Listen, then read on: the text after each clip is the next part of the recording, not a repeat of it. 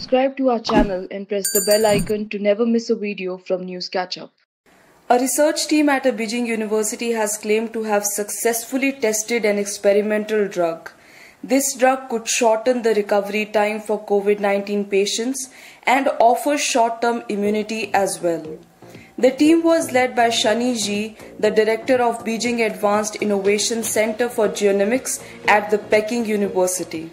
So the drug will help in speedy recovery of the infected, and according to Xi, if coronavirus appears in China anytime in the winters, the drug will be available for use.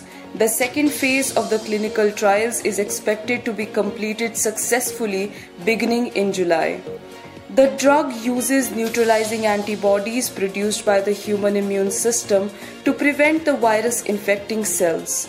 The use of antibodies is not new. Antibodies have been successfully used in treating other viruses like HIV, Ebola, and Middle East respiratory syndrome.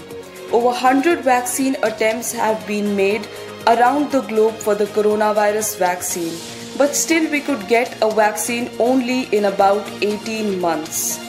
Globally, the coronavirus has infected over 48 lakh people and killed more than 3.18 lakh as of May 20th, according to Johns Hopkins University tracker. Keep listening to News Catch-up for more.